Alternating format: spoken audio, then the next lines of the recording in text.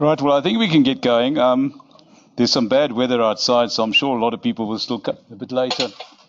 But we're using the other auditorium on the other side of the JSE as well, so they won't get in your way. So if you've got a nice, comfortable seat, that's fine. Stay where you are. And we'll run whatever we're showing here will be shown in the other auditorium as well. So it's miracles of science. I'm Mike Brown from ETFSA, and myself and Narina Fisser will be doing the presentation. This presentation is really designed for first-time investors and particularly for people in group investments, stokvels, investor clubs, and so on. So if it's a little bit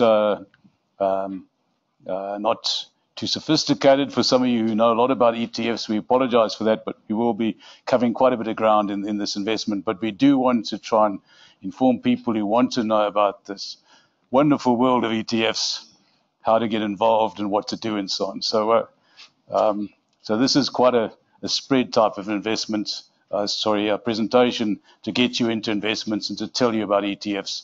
And obviously we're going to do it in about an hour, so we don't have all that much time and we can't cover everything. But let me get going. So investing in ETFs. Right, so what are ETFs? And first of all, let me just apologize. I'm right at the end of a really bad bout of gastro, or whatever they call it, which is a serious thing going around in Joburg.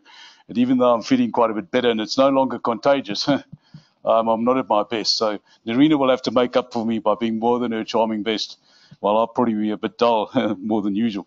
But so if I'm not my normal charming self, that's probably what it's all about. What are ETFs?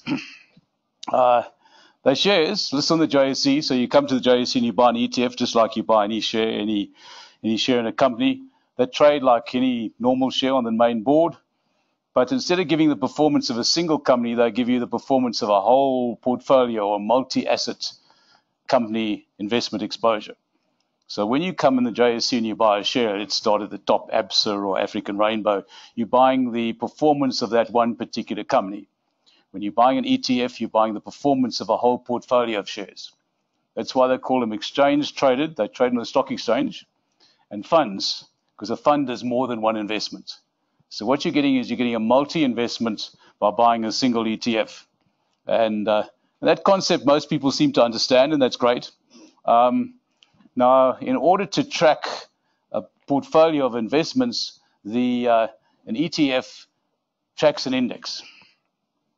And what an index is, it's something that the stock exchange themselves calculates, or index calculators utilize, to say these are the companies that trade the most on the stock exchange, and these are the companies that have the most to do with price movements on the exchange. And we'll put those companies in an index, and we'll monitor their performance.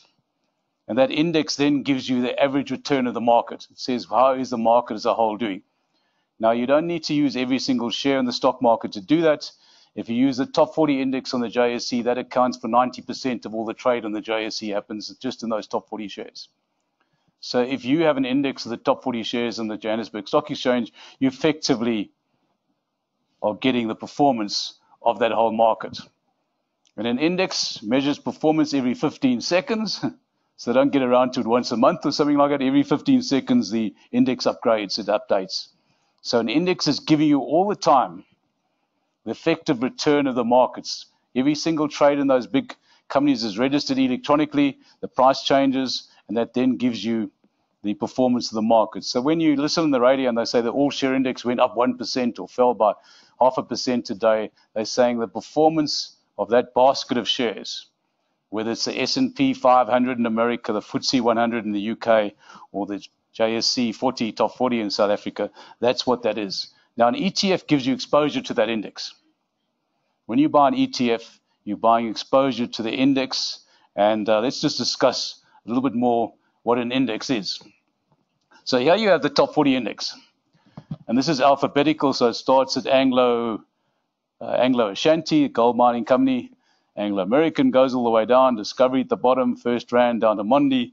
Some of you are saying, well, that doesn't look like 40 companies to me, so there's page 2.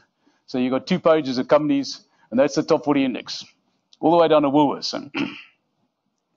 When you measure the performance of the top 40 index, what you're measuring is the performance of each of those 40 shares all the time. what price changes are taking place in those 40 shares, and what price movements are determining what's happening in the market as a whole. So an index is a very good way of getting exposure to a stock market, whether it's just buying a top 40 index of shares, or buying a bond index, or buying an index of, say, property shares, or specialized areas of the market. The index basically gives you just the top companies, and it gives you the performance of all those top companies, and that's what an index is. Now, until fairly recently, it was very difficult to buy an index. But with more recent progressions, and that's really what ETFs are all about, ETFs have now come and given you, as an average investor, an opportunity to participate in the performance of the stock market by buying an index. Now, that index effectively, as I said, there's 40 shares in there. And let's look at them. Some of them are bigger than others. Here's Naspers, which doesn't just do DSTV, broadcast football and stuff like that. Also owns a company called Tencent, which is the biggest IT company in China, which adds about 2 million clients every second week or something like that. So here's Naspers, which is the biggest company in the JSE. So they're saying with Naspers, if you want to measure the performance of the market, 23% of the market's trade and performance determination happens in that one share.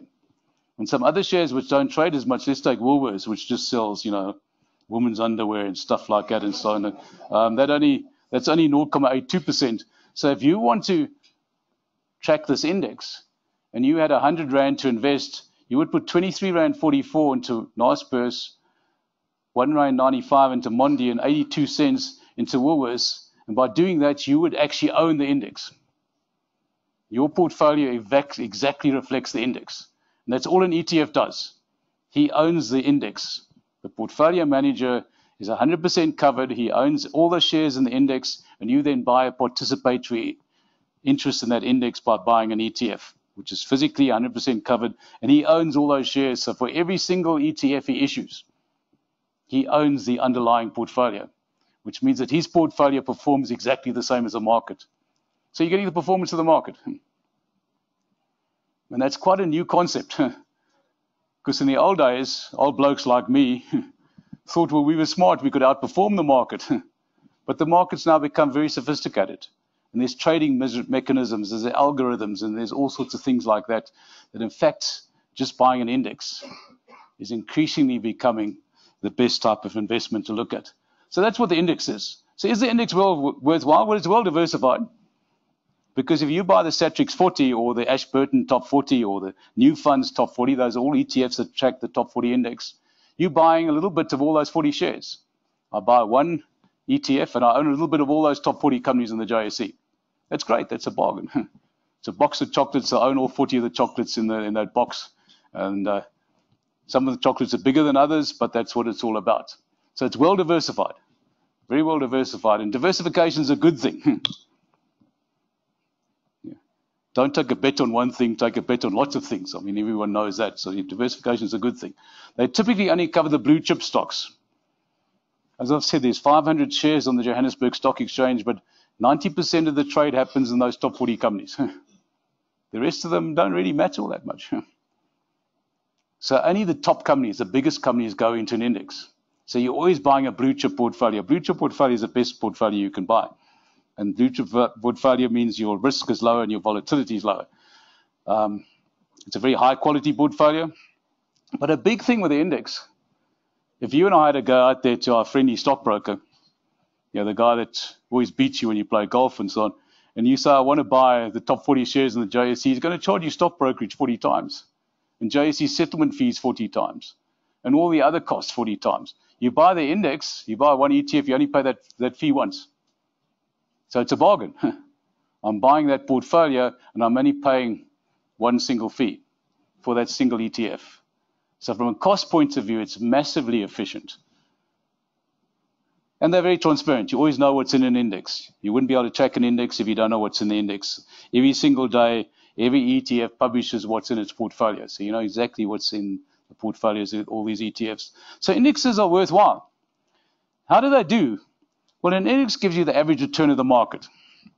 And that's I don't want to go into the mathematics because I'm not a mathematical guy anyway, but the average is always, an index is always the average. Consumer price index is the average price, average level of inflation in South Africa. And the consumer confidence level is the average level of confidence in the economy. An index gives you the average return of a stock market. Who wants to be average? Everybody thinks they're better than average, particularly the girls. So, the blokes know we've been browbeaten. We know we're basically average, but, we don't tell anybody that. But here's a study that takes place, and there's quite a few of these. This is S&P, Standard & Poor's. These are the blokes that are going to give us a credit downgrade on Friday. But they also do these studies around the world, and they say how many managers who promise to outperform the index, because an active manager, you take him his money, and he says, I'll give you above average returns, because I'm going to charge you a fancy fee. How many of those guys can actually outperform the index? And this slide's quite interesting. This says in the USA, using the S&P Standard & Poor's 500 as a benchmark, over periods of 1, 3, and 5 years, 88% over 5 years and 93% over 3 years of all the managers in America, and there's thousands and thousands of them, can't beat the index. And the same thing in Europe, and the same thing in South Africa, and across the world. That's the situation. So what it's basically saying is that markets are becoming more and more efficient. Stock markets, all the information and all the data that determines the price of shares is known to the market. If it's not known to the market, you've got to let the market know. You've got to put out a SENS announcement saying there's some information that may affect the price of my share. So markets are very efficient. So for you to outperform an efficient market, you've either got to be a genius, and geniuses are, they're okay for a while and then they go bad, or you've got to be very lucky. And the average, as I've said, across the world is that 85% of all active managers, so we're not picking on anybody, Coronation, Alan Gray, whatever these guys are, we're not going to pick on anybody. 85% of those guys can't outperform a pure, simple index tracker. So what's the fastest growing industry in the world? ETFs, tracking passive investments. Because even the dodos like me understand, might as well just buy the index. Getting diversified portfolio, low cost, and all the rest. So that's, and in fact, in South Africa very recently, because a lot of people have been complaining to me how badly their active managers are doing, and ETFSA is doing quite well, in fact, if you're an investor with us. And I did the survey for myself up to September. 93% of all the actively managed unit trusts tracking the general equity fund couldn't outperform the all-share index for the year to the end of September. Markets, sometimes people don't fully understand what's happening in the market. The market's moving up. How many people know we're in a bull market in the JSE? The all-share index is up 25% this year. Most people don't understand that. But if you bought the index, your portfolio is up 25%. Because that's what's happening. The market is actually going up. One or two shares are driving it, but nonetheless, it's still going up. So that's the case for buying an index. Index is passive investment. You just buy an index. Active as you try and outperform the index.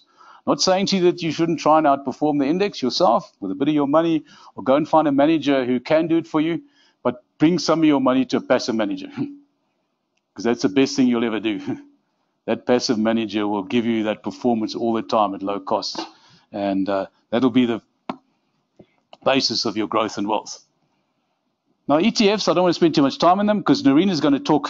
She's got a nice presentation looking at ETFs and what sort of different ones there are and what they do and so on. The big thing with ETFs, if you're going to track an index, you've got to do it at the lowest cost possible. Because you don't want to go and spend a lot of money tracking an index, and you don't need to spend a lot of money because you just need decent software and things like that to do it.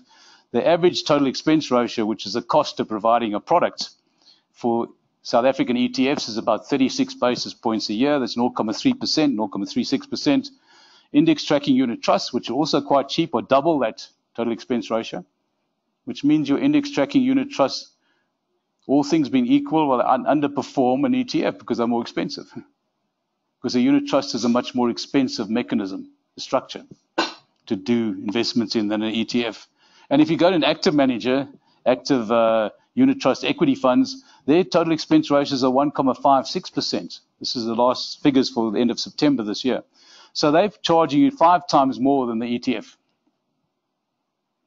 Now, it's very difficult to make up for that higher cost.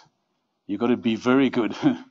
You've got to perform particularly well to make up for that cost drag. And you get it right occasionally, but you don't always get it right. And so that's why ETFs are quite attractive from a cost point of view. And as I said to you, you're buying your ETF, you're getting all your shares, only paying brokerage once. They're very transparent. You know what your index constituents are all the time. They're very easily accessible. You can buy an ETF through your stockbroker, through your bank, through your online system. You can come to ETFSA or other online platforms that are now providing access to these things, and I'll talk a bit later about that. But they're very easily accessible, and they're very safe because you're buying a share, and the JSE guarantees your ownership of that share.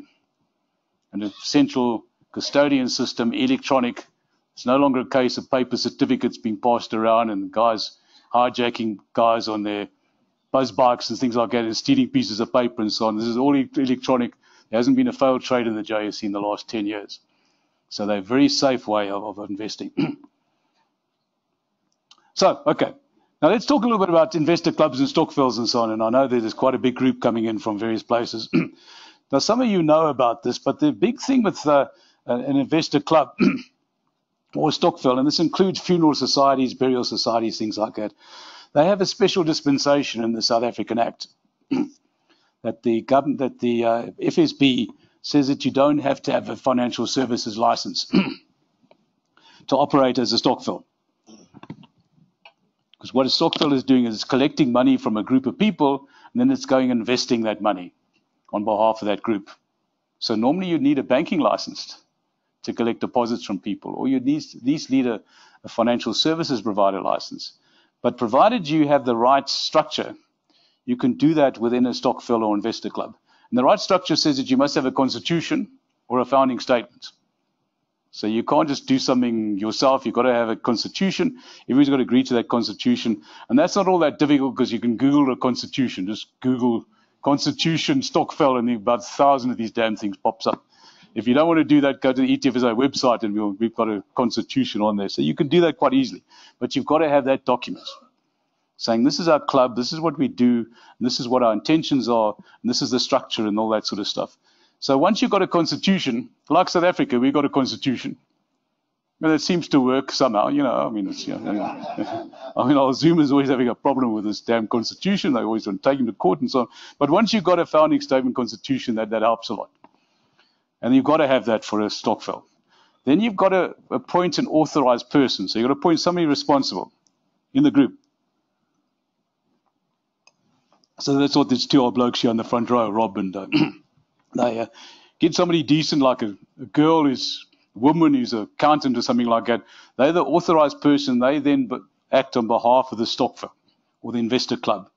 And you then appoint them to do that, and you sign a letter saying this person can act on behalf of us in terms of our group, our club, our stokvel, whatever have you. And because you don't want every single person in the investor club phoning up a stockbroker and giving instructions, buy this, sell this, and so on. It doesn't work. So you've got to appoint an authorized representative. That authorized representative has to be somebody who's reasonably reliable, and they've got to have FICA documents and all the rest. So don't employ a skillum to do it. You know, they've got to have somebody who can pass all the ID documents and all that sort of stuff. Keep a copy of registered investors. You don't have to give that to administrators, but you have to have a copy of all the people who are members of your club. You have to have a bank statement in the name of the club or the stokvel. The money can't flow from anybody's individual bank statement. So you've got to set up a bank statement. Now, that's not a big problem. If you go to the bank, even though they're pretty dim, most of these bankers, you say, I want to open an account for a stokvel, they'll do it. You know, they'll find a form and get you to fill it in and stuff like that. So that's a critical factor. And all the money that goes into and out of that stokvel investor club has to go through that bank statement. Then we just need the FICA documents for the authorized person, the person who's responsible for running that club. Now, if you do that, you can run an investor club. Whether it's 2 or 3 people, your mates, the girls you go shopping with on a Saturday morning, you decide you want to start an investor club, or you want to turn your book club into an investor club. My daughter did that, and it's never heard the end from us ever since, because they don't read books anymore. They just talk about investment. But, you know, whatever it is. Or you want to do much more structured, and we've got communities with lots and lots of people forming investor clubs or stokvels and so on. As long as you have that structure in place, you're legal. And that structure works. How would you use these exchange-traded products, exchange-traded funds in investor club stokvels? Well, generally speaking, your best way of doing it is to try and diversify your portfolio. Don't put everything all into one ETF. Put it into a diversified portfolio of different ETFs, covering bonds, equities, listed property, other asset classes. This is like when you go and invest your stokvel money in the stock market. You don't buy one share. You try and go and buy a couple of shares. So same thing with ETFs. Go and buy a portfolio of different ETFs. Low costs, diluted investment performance. That's very important. Investment minimums are very low. I'll talk a bit about this later. All the ETFs on the JSE pay dividends at least twice a year, but most of them 4 times a year. So that dividend flow, that income flow, can help meet some of your costs in your stokvel, or you can reinvest the dividends and therefore try and grow your investment. So we've got in the ETFSA, we've got the ETFSA investor plan, which is used for small investors. So will you accept investments from R1,000, whether it's from an individual lump sum or from a stokvel? R1,000 is the minimum investment, so you don't need a lot of money to get going. Of course, you've got a lot of money, well, that's also okay. Process debit orders from R150 a month. So I'm collecting, I've got 20 members that are all giving me $100 a month. That's R2,000 a month. I don't have to put that all into one ETF. I can split it into something like 8 ETFs or so, 8 or 9 ETFs, R150 per month in each of them. So I can spread my investment. And that's obviously quite a good way to do things. We automatically reinvest the dividends 4 times a year. We pay them out to you, whatever you want.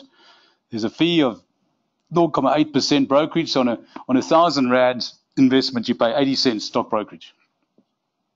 What can you buy for 80 cents?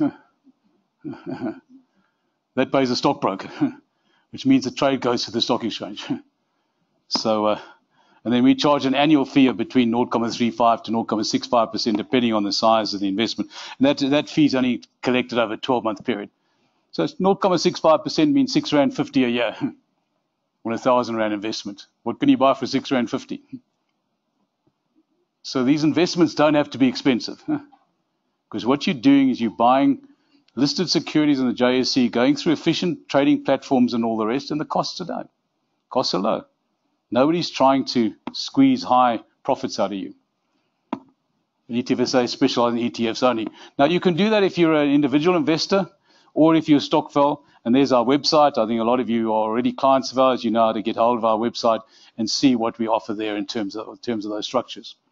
But let's look now at portfolios that you can utilize. I said to you, I think it's a better idea to have a portfolio of ETFs than just pick 1 or 2 ETFs. There's now 83. I've got the 82 ETFs. There's now 83 of the damn things on the JSE. Next week, there'll probably be 84, but a lot of them are listing. So there's quite a big selection now. All the information you need on every single ETF is on the ETFSA website. Fact sheets, profile documents, explanations, and so on. But it's quite a big study. But there's not 500 shares like they're on the JSE. It's still a lot smaller, or 1,300 unit trusts. It's still a much smaller universe than unit trusts or shares. So you can select your own portfolio, and that's often what you do with an investor club. You all get together, you go to some guy and say, you go and study this ETF. We want to buy a China ETF. Go and buy an ETF that just invests in China. Come back to the next meeting and tell us all about it. And they say, how did I do that? But you go on the ETFSA website, you download China, you find that there's a fact sheet, tells you exactly what shares you're buying, etc., what the product is, all that sort of stuff. That person then reports back, you discuss it, you agree, you then go ahead with your investment strategy. If you want advice, and we can't really give advice until we know the client, until we've done some study of the client and that sort of thing. So we really only give advice if the investments are more than R100,000 or higher. But we certainly will try and help you get going. If you've got more money than that, you've got R1 million or more, then we can run the whole portfolio for you. ETFSA will use its expertise. Narina, myself, we don't know much, but we know a lot about ETFs. And that's one thing that we do know about. Therefore, we can make a big difference in terms of us knowing exactly what each of those 82 ETFs do, where the strengths and weaknesses are, what they can do to build portfolios. And Narina will talk more about this.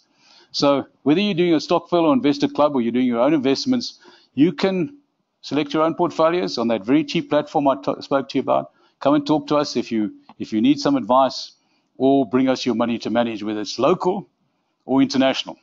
I'm talking about 82 ETFs in South Africa. There's 6,000 if you want to take money offshore.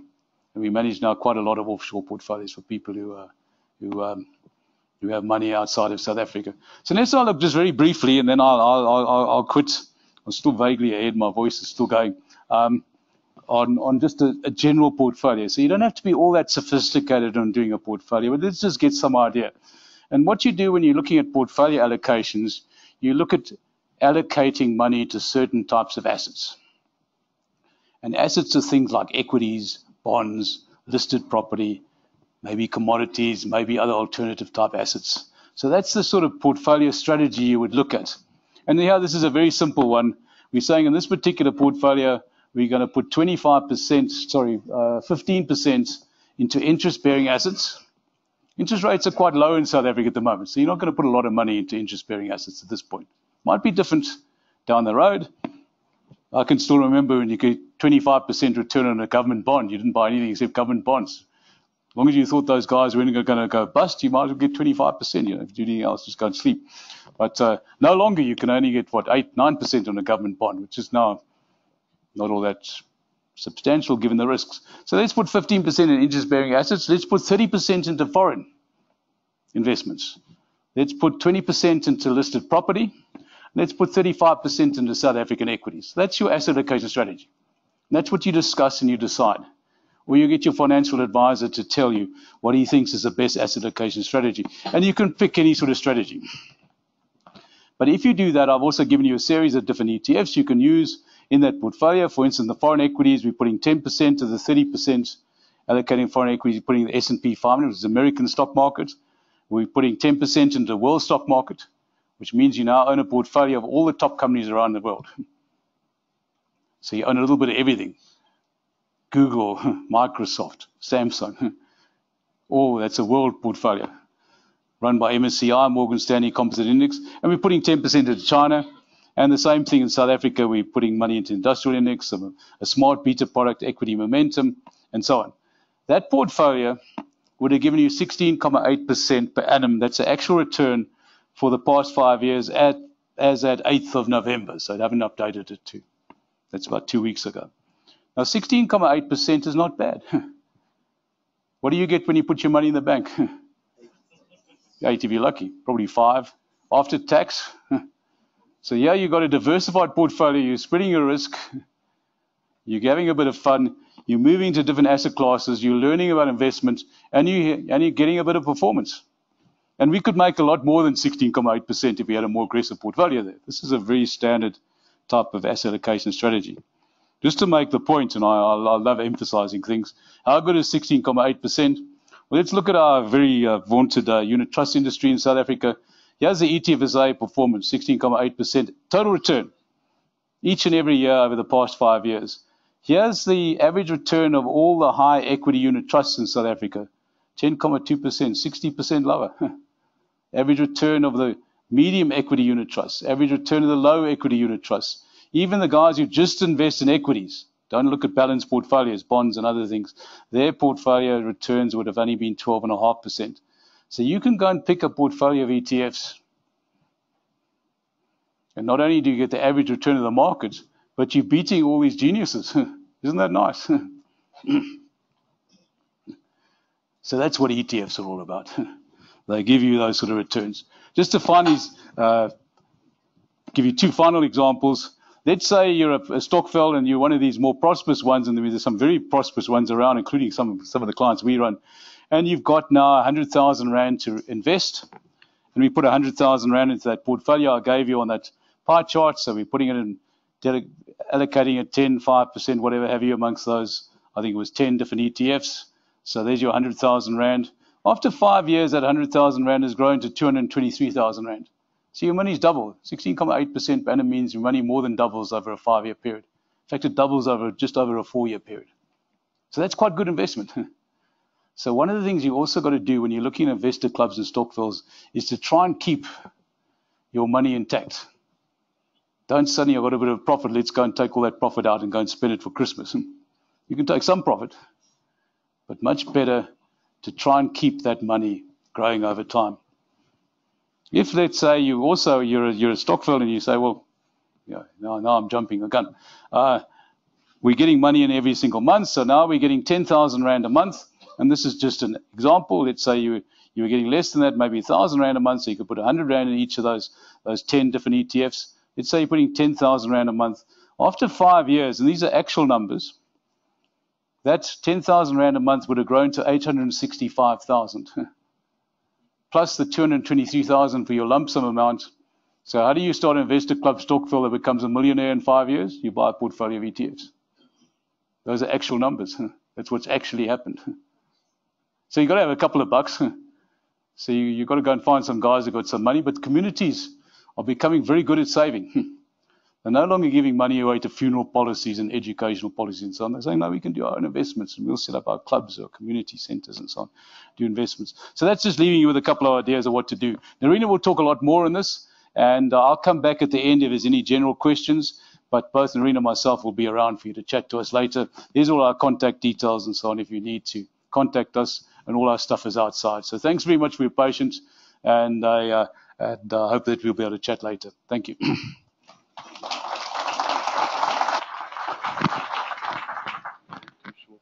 Yeah, there we go. It does. It does.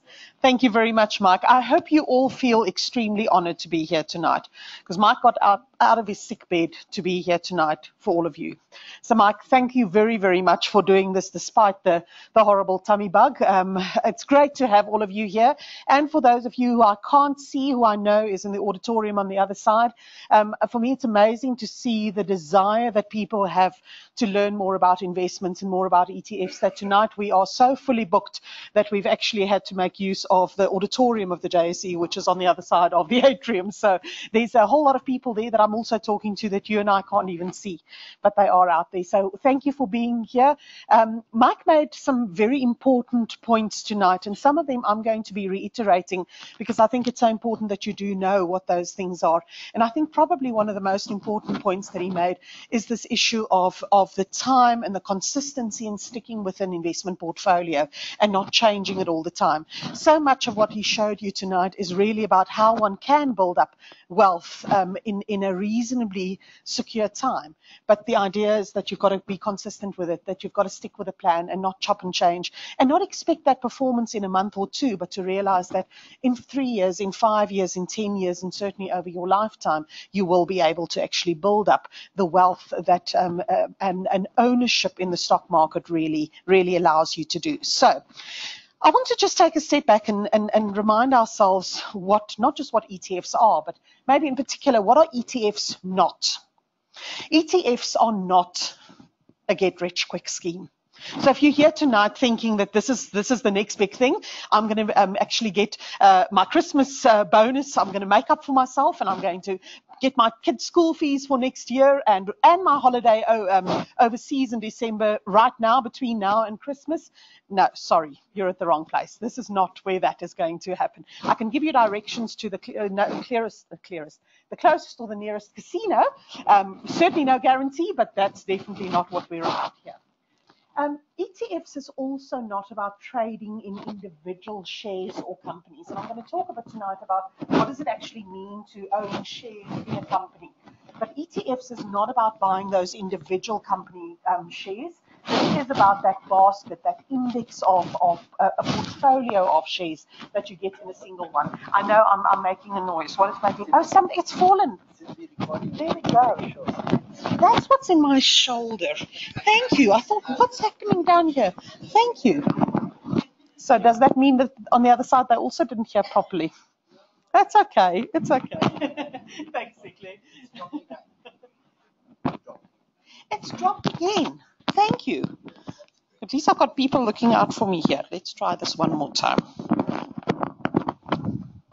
Third time lucky. Let's hope it's going to stay. You're all on microphone watch. Okay, right. Cool. So what are ETFs also not? It is not Forex trading. And if you are into Forex trading, no, let me rather not say anything. Because this is being recorded, so best I not say anything about Forex trading. This is certainly not it, and Forex trading is certainly not the way to wealth. other than for the people who sell you the courses while posing on their fake Porsches and Lamborghinis online on your Facebook feed. Enough said about Forex trading. ETFs or investing in ETFs is also not going to provide you with an income right now. This is something that takes time to actually build up. I want to use the analogy of planting a seed. Planting a seed of, let's say, an apple tree, for example. That's what an investment in an ETF is. You're planting a seed, and now you're going to wait. You're going to allow the water, the sun to do its thing, so that it ultimately grows to be the big tree that actually has the apples. And the apples is your income that you will receive. So when we also get to the point where we've spent enough time waiting for it and it's grown big enough that we can actually get apples from it, that's what we do. We're actually going to be eating the apples from the tree. We're not going to chop the tree down and use it for firewood, because then it's gone. Then we can't use it again. We are only interested in the fruit that we get from our investment. And that is what the income component is. But that's not going to happen on day one. So that's also not something we often get people that come and say, I've got 1,000 Rand to invest. How much income can I get from that? And they're looking for it right away. That's not how it works. So I'll try and share with you how it does work. So what does investing in ETFs provide you? It is about building up wealth. And building up wealth, the key there is in the building component, that this is something that takes time and that we need to buy into over a period of time. It's about buying a share in the South African economy as well.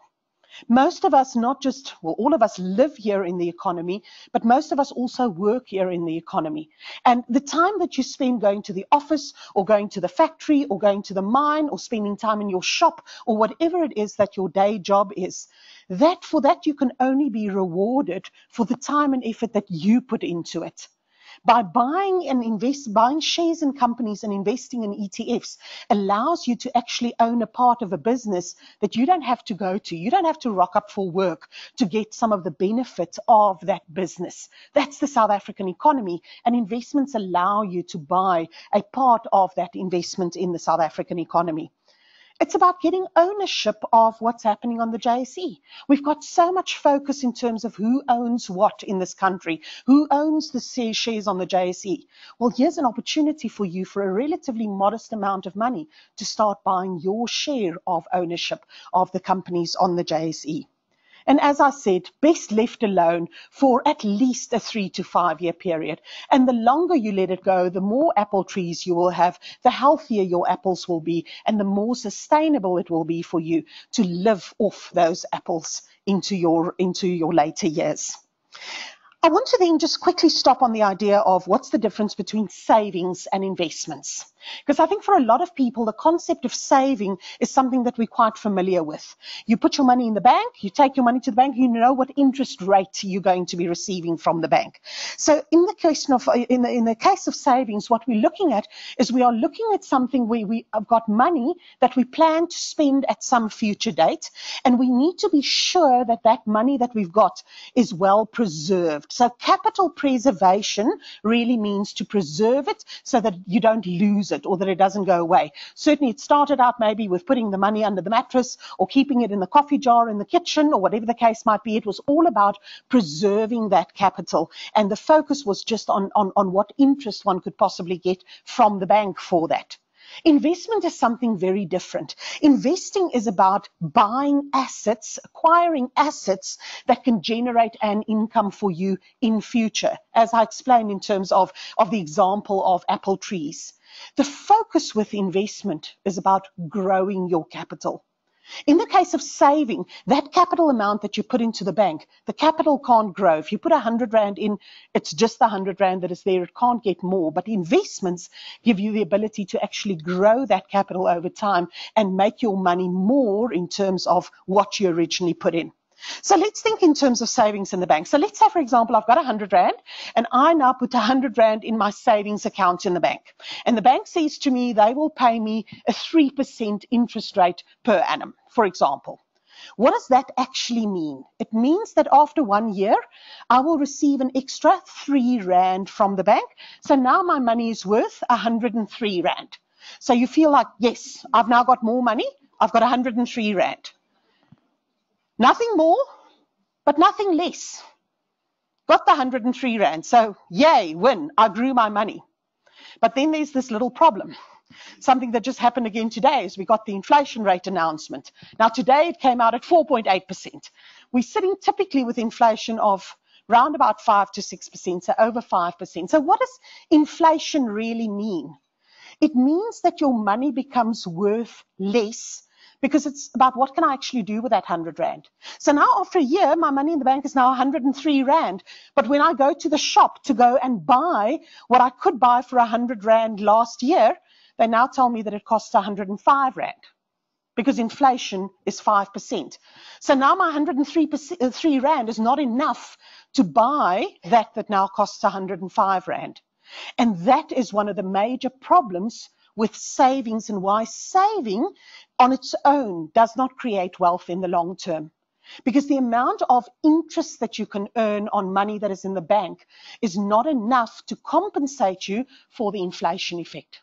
And why it is so important that one has to go into investments, acquiring assets that over the long term has got the ability to grow faster than inflation. Because what happens with my 100 Rand that I put into the stock market? Well, I'm going to buy shares in companies, and we're going to talk about that a little bit just now. But that 100 Rand that I put into the stock exchange, on average, and this is quite an important idea, on average over the last 50 years, it will give you 20% per annum. So great, after 1 year, I now have 120 Rand on average. There are years that it lost 20%. So your 100 Rand could become 80 Rand. And there are also years where you could get 35%. So your 100 Rand could become 135 Rand. So for many people, the fear of investing in the stock market is all about focusing on the fact that I could lose that 20% in 1 year, and I don't want to take that risk. But do you see the risk of only saving in the bank? You've got a guaranteed knowledge that you will never get more than that interest rate, 3% in my example. So the only way that we overcome this problem of potentially in 1 year in the market losing quite a bit of money is that you don't only invest for 1 year. Why you need to invest for 3 years, for 5 years, for 10 years, for 20 years, because over that long term, we find that on average we get the 20% per annum. And that's why time in the market, staying invested is so incredibly important, especially when the market drops. When the market drops, that's when everybody panics and says, oh, let me sell. And what do you do now? Now you lock in that 80 Rand. Now your 80 Rand will never become 100 or 100 or 135 Rand because you've actually taken it out of the market. You need to actually leave it in the market so that it can continue to grow and give you that 20% on average return that it could give you. So what does it mean if I say I'm buying shares in a company? So effectively what you're doing when you're buying shares in a company is you are giving your money to the owners of that company. I'm being very simplistic here, but I want to just get the message across of what it means. So you are giving your money to the owners of the company. And what do they do with that money? Well, they do what business owners do. They use it to run the business and to make profits. That's great. So now you've just gone and made someone else rich. Well, actually, no, because you own part of that business by buying that share in the company. So what the business does and what the owners do is some of those profits that they make, it's like seeds. They put it back into the ground and they reinvest that and they use that to grow the business even bigger and even more. And some other profits, they actually pay out to you as the investor in the form of dividends. So your money that you put in grows the business, grows it bigger and bigger over time, and some of it comes back to you also as a form of an income into the business. And then over time, how do you make money from being invested in shares? Where does that 20% on average growth comes from? Well, it comes from the fact that when you receive those dividends, you get them not just once, you get them every year, twice a year, sometimes 4 times a year, you get these dividends. So as long as you still own the shares, as long as you haven't sold it, you will be receiving that dividends, that little bit of money that comes back to you all the time. That's while you own the shares. And then, of course, there's the opportunity somewhere down the line to say, I'm now going to sell the shares. And if one has waited long enough, typically those shares would be worth a lot more than when you first bought them.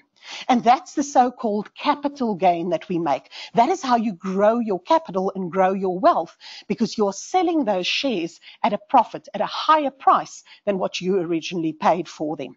And those are really the two components of growing wealthy by owning shares in the stock market. The prices, the shares become more valuable, and you receive those dividends over time also, which further gives you additional income or value from your investment. So what do I get when I buy an ETF? So now we talk about this thing called an exchange traded fund. So what am I actually buying when I buy an ETF? I like to think of it, Mike spoke about the box of chocolates. And that's exactly what it is. It's a hamper. It's a package deal that you're really sort of buying. So think in terms of when you go to the shops now, I'm pretty sure you're going to see Christmas hampers, or you're going to see back to school hampers. What does that really mean? It means someone else has already put together a basket of goodies for you. If it's a Christmas hamper, most likely there will be some nice food, maybe some champagne, some chocolate, some goodies in there. You might also have the sort of Christmas hampers that's just good basic food stuff, coffee and tea, biscuits and those sort of things. But someone has already packaged a basket of things for you. If it's the back to school hamper, well, there most likely will be some stationery in there, some books, maybe a lunchbox or a nice ruler. So the theme, or what is in the hamper, really talks about the theme. I've used examples now of Christmas hampers or back to school hampers, and exactly the same applies to an ETF. Each ETF has got a theme associated, and that theme is defined by the index that the ETF follows or tracks. So you can buy an ETF that is only investing in mining companies, or one that only invests in financial companies, or it could be one that invests in emerging market companies. And so we get many different types of ETFs, just like we get many different types of package deals, boxes of chocolates or hampers over time. So how can one then use these ETFs in your investments to really grow your wealth? The most important thing is that you've obviously got to have an investment account. You've got to be able to buy this into some sort of account. So an investment account of some sort, and we're going to talk about the different sorts just now, but an investment account, to open that is the first step that you've got to do. And then you will be buying ETFs inside that account, or to hold inside that account. So I often get people that say to me, I want to buy a tax-free ETF. There's no such thing as a tax-free ETF. There's also no such thing as a retirement ETF. What you do is you open a tax-free account, or you open a retirement annuity account, and then you buy ETFs inside of them. Just as one can buy many other investments inside a tax-free account or inside a retirement fund, the account type really talks about, is it tax-free, is it a retirement annuity, or is it just a regular investment account? And then you buy the ETFs inside of that. And those ETFs that you are buying in it, that's exactly where ETFSA comes in, where we assist you in which ETFs to buy and how to buy them. We are what they refer to as, we offer intermediary services. In other words, we assist you in getting from your money into the ETFs into your particular account. So that's where we play a role in terms of it. So let's look at 3 different types of accounts that one can open. So the tax-free investment accounts, great benefits. It's absolutely wonderful. Have you ever heard of anything where you're not paying any tax whatsoever? If you haven't yet, this is it. A tax-free investment account, there is no tax payable of any form. No capital gains tax, no dividend withholding tax, no interest tax. And also, there's no restriction on withdrawal. You can take money out of that account whenever you want to. You're robbing your future self by doing it, let me just tell you that, but you're allowed to. So, yeah, sometimes it's good that we get protected from ourselves. But the point is that from a tax-free account, you are allowed to make withdrawals. What are the disadvantages? Well, as I always say, if it sounds too good to be true, it must be. So the downside of the tax-free is that there are contribution limits. Currently, on an annual basis, 33,000 Rand. Lifetime contribution limits, 500,000 Rand. So what that means is that per individual who opens a tax-free account, you're not allowed to put more than 33,000 Rand in any tax year. So that goes up until the end of February every year. And then come the 1st of March, we're into the new tax year, and then you can invest that again. The fact that the lifetime limit is 500,000 doesn't mean that you can now quickly go and say, let me just put my 500 grand in and I'm done. No, because you would be in breach of the annual limits. This is only something that can be built up over time. So the sooner you start with a tax-free account, the better. Because it's not about, those limits do not apply to how much of the money is tax-free. It applies to how much you can contribute. It can grow to an infinite amount of money that is all tax-free. But if you don't start today, then in 5 or 10 or 20 years' time, when you want to have the nice big apple tree from which you can draw on a tax-free basis, you won't have it because you didn't start early enough in terms of that. So who can open tax-free investment accounts? Only individuals can do so. So you cannot do this in the name of a company. You cannot do this in the name of a stokvel. You can only do it in the name of a person. And that person can be an adult or it can be a child. It can be a grandchild. There's no age restriction on having a tax-free investment account.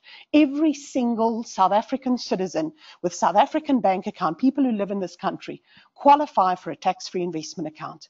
A brilliant, brilliant dispensation that government offered us for the last 3 years and is expected to continue to grow. The other type of account that one can open is a retirement annuity fund. So what are the advantages of a retirement annuity fund? Well, the money that is inside the retirement annuity fund doesn't attract any tax. Again, no capital gains tax, no dividend withholding tax, no interest tax.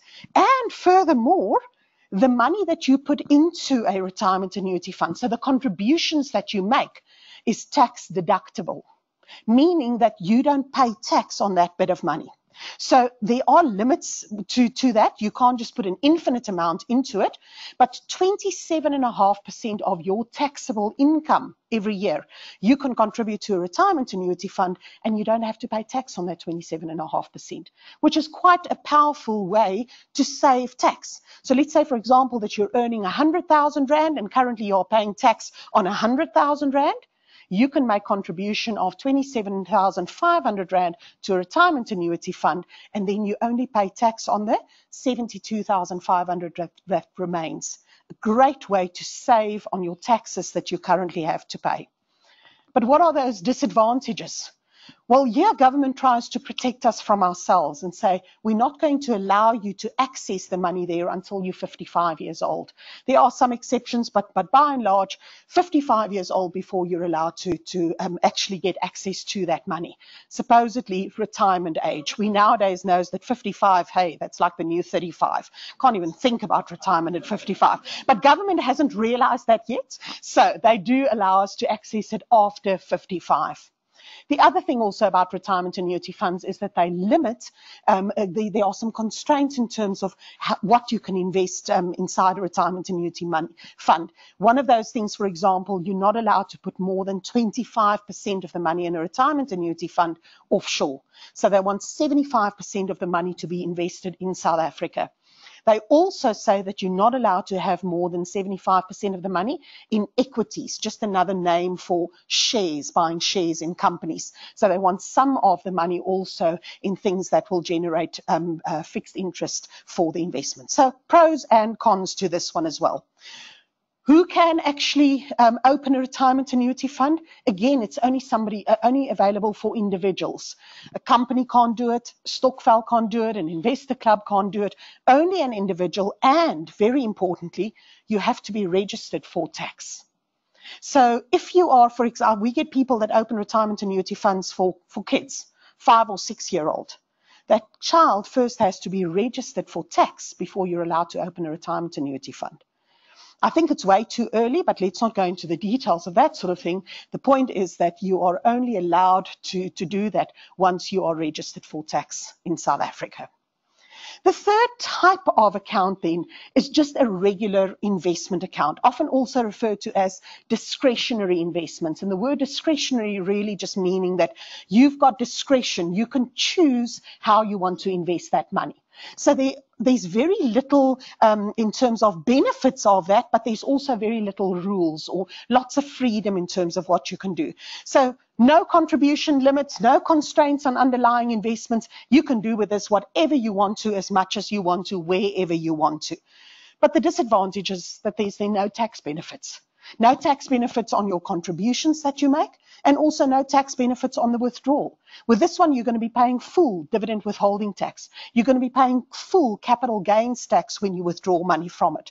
So when it comes to choosing what type of account I should open first and should invest in, can you see why it makes a lot of sense to first make sure that you've maximized the tax savings that you can get with a tax-free investment account and the retirement annuity account before you think about a regular investment account.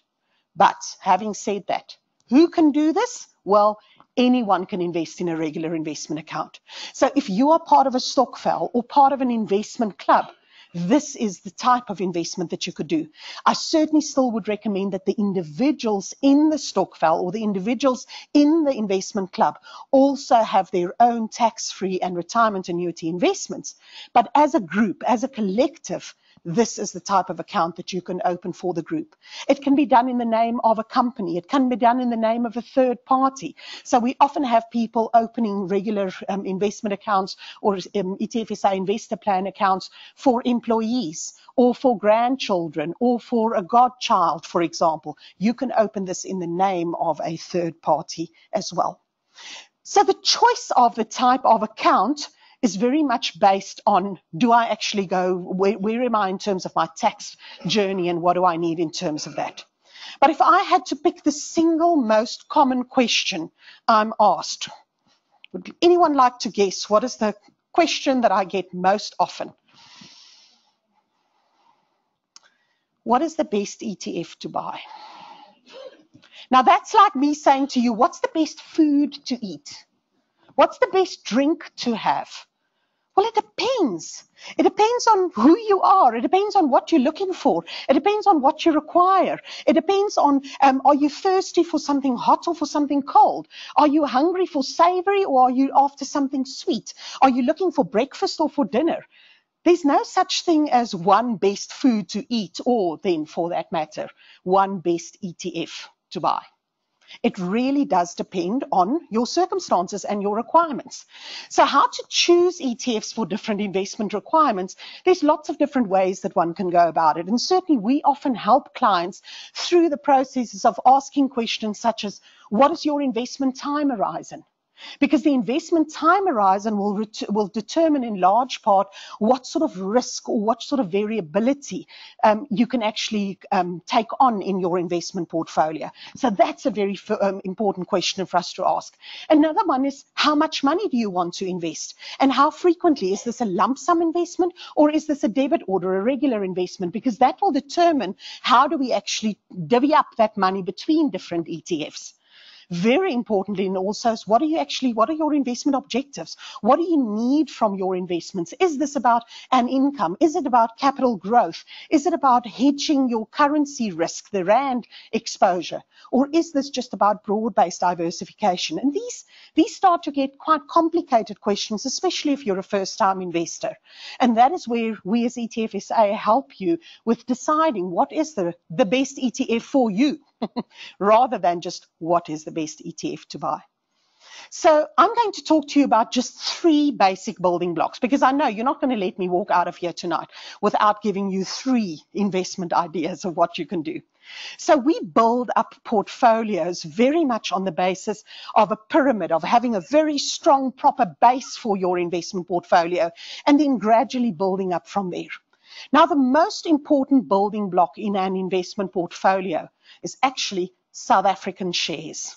With South African shares, I mean companies listed on the Johannesburg Stock Exchange, companies who operate here in South Africa. And why do I say that that's the best investment that anyone can do? You want to be investing there where you live and where you spend your money. You've got to make sure that your investments is aligned with your expenses, where you live, where your expenses have to be incurred. And this is the correct investment advice for anyone anywhere in the world. Not to buy South African shares, that's not what I mean, but to buy shares in your domestic market. So the market where you live, where you work, and where your expenses are incurred. The second one then looks at is to say, right, what about the rest of the world? So the second building block for me is about global shares.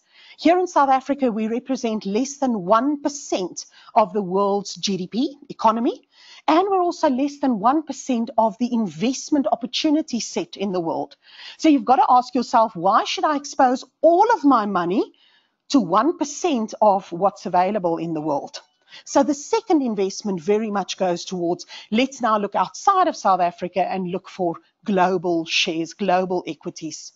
And the third one then is to start diversifying into a different asset class. So property, and in particular listed property, is something quite different than just buying shares in companies.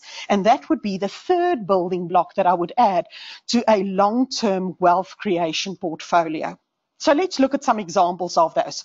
So when I talk South African shares, you're really looking at broad-based, so a group of shares that cover a big part of the South African market, of the South African economy through that as well. And that typically is within our large cap, so the largest companies that are listed here on the JSE, domestic equities, again, another word just for shares.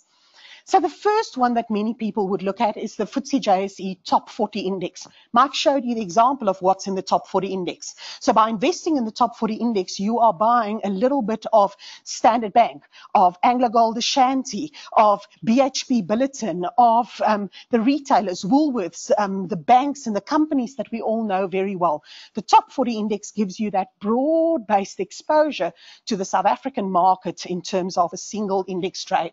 And we've got 4 different top 40 ETFs, all giving you exactly the same underlying basket. It's like buying, you get All Gold tomato sauce, and you get Koo tomato sauce, and you get, I don't know, Beacon tomato sauce. I don't even know what other brands of Pick n Pay, no-name brand tomato sauce. It's all still just tomato sauce, but there are different brands. And so we've got 4 brand names, 4 different companies that issue ETFs: Satrix, Stanlib, Ashburton, and Signia. But they all give you exactly the same top 40 index underlying all of them.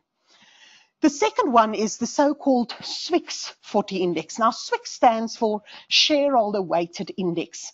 And all that the JSE has done with that particular index is to say, we've got a lot of companies that are listed here on the JSE that actually are what they call dual listed companies, which means you can't only buy those shares here in South Africa, you can also buy them in London, or you can buy them in Switzerland, for example. So they've got to take account of the fact that these shares are not only available to South Africans, they're also available to people elsewhere in the world.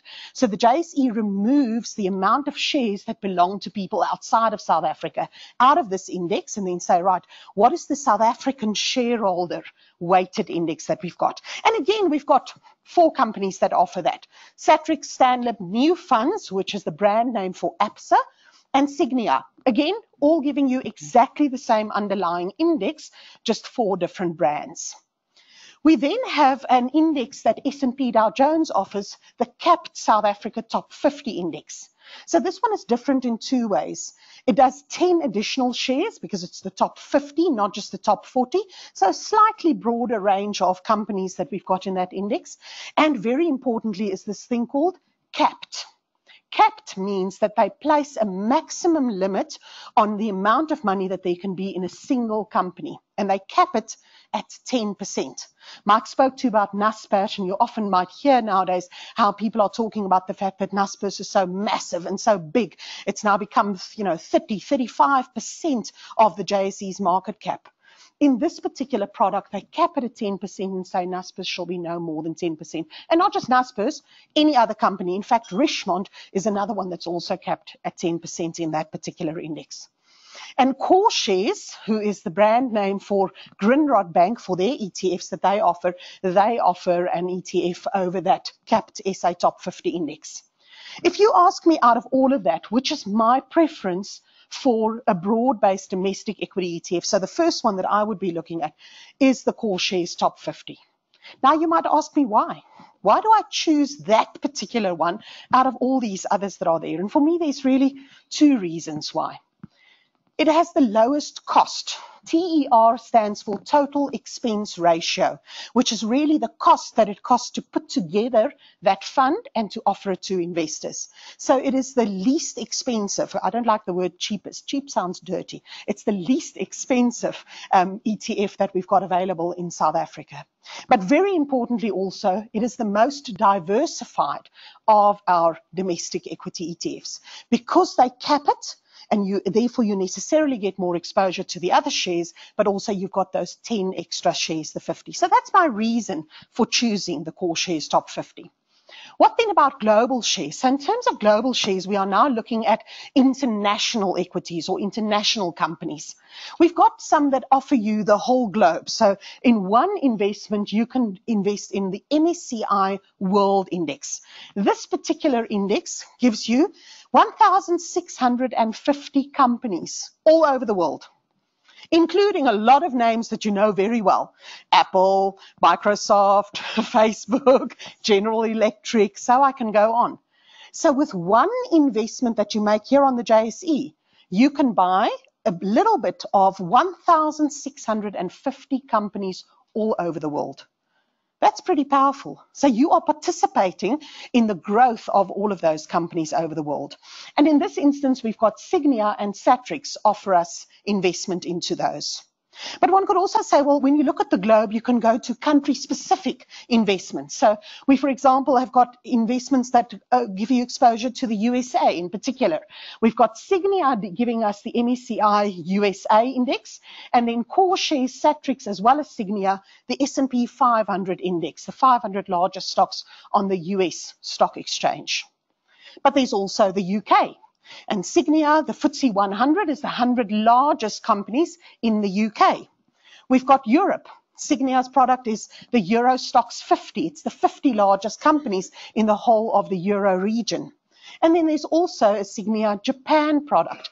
The MSCI Japan Index gives you investment into the top 300 companies in Japan. By the way, for many of you, Signia iTrix might be a name that you're not that familiar with.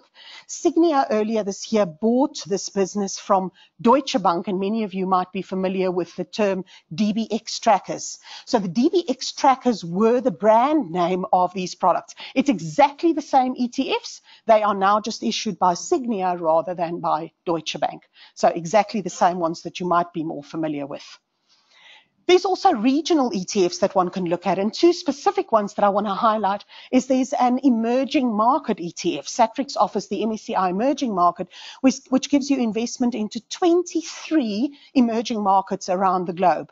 Yes, South Africa is part of that, but we're only about 6% of that emerging market index. So you're buying 94% other emerging markets, and most of them have got much better economic growth than we do here in South Africa. Just thought I would mention that. There's also the Cloud Atlas Africa XSA Big 50. This is an index and an ETF that invests in 50 of the largest companies across the African continent, excluding South Africa. So if you're interested in buying exposure to Africa and the growth story in Africa, this is a great ETF with which to do it. But if you now force me and you say, no, you can only choose one, which one will I choose? Well, I'm going to go for the Satrix MSCI World ETF. And the reason why I choose that one is because it gives me exposure to the developed markets, which still is where the biggest equity markets in the world are. Yes, emerging markets are rising, but developed markets are still the biggest. And also because it's got the lowest cost, the lowest total expense ratio, the least expensive, not the cheapest. Right. Then listed property. So when we talk about listed property, this is what is also often referred to as real estate investment trusts, also called REITs.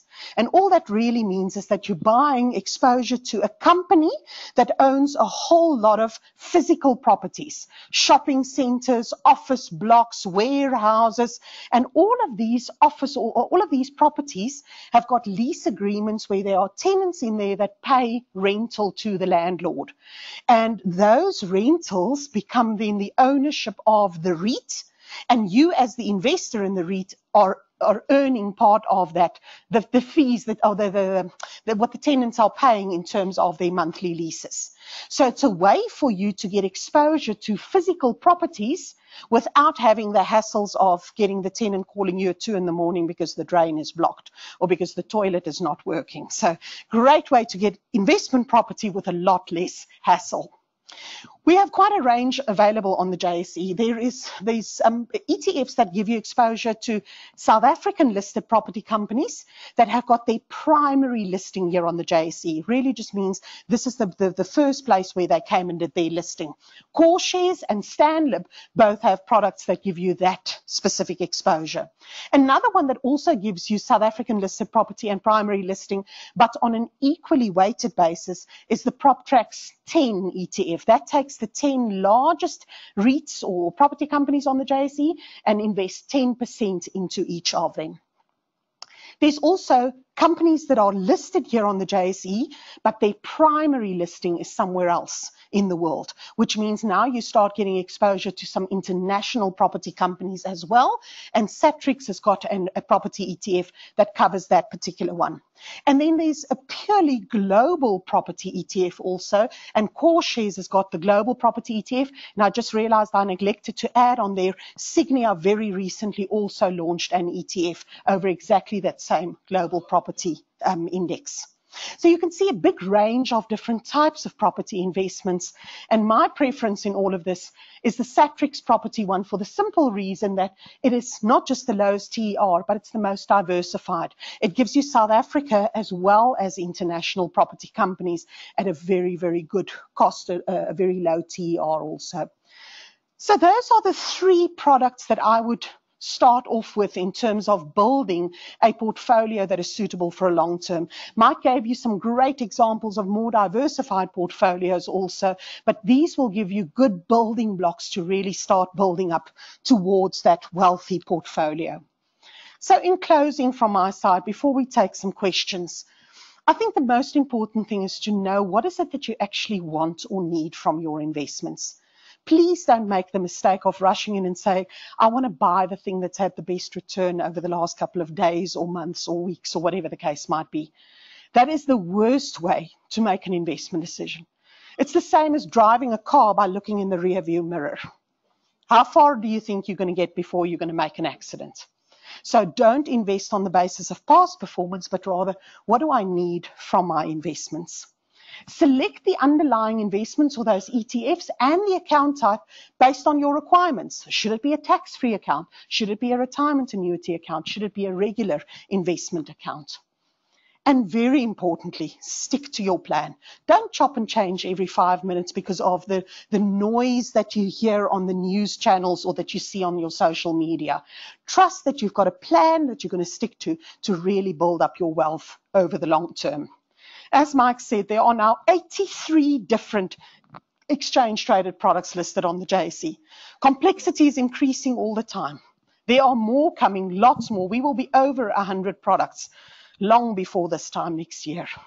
So I appreciate that the complexity increases, and that is why we at ETFSA are here to help you. We can help you identify the right account for you, identify the right ETFs for you, and offer what we call these intermediary services. In other words, helping you to make the right investment decisions and to implement them as well. So thank you very much for being here tonight. We're going to give some time for questions now. Nerina, I'd just like to thank you. I mean, a lot of you are supporters of ETFSA. A lot of you will become supporters of ETFSA. We do appreciate the support. We do appreciate all the business and loyalty we get from you. And we'd just like to wish you all the best over the holiday season. Spend time with your families, go on holiday, enjoy yourself.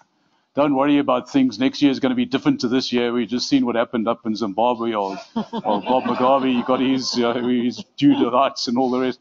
So, but, drive safely over the festive season, enjoy yourselves, and but feel free at any stage to get hold of us. We're a very approachable company. If you've got any questions on investment or things you don't understand about ETFs, just get a hold of us, okay? There's some, as Nerina said, there's some food outside, so please join us outside for something to eat so you can get your stomachs a bit full before you get on the road.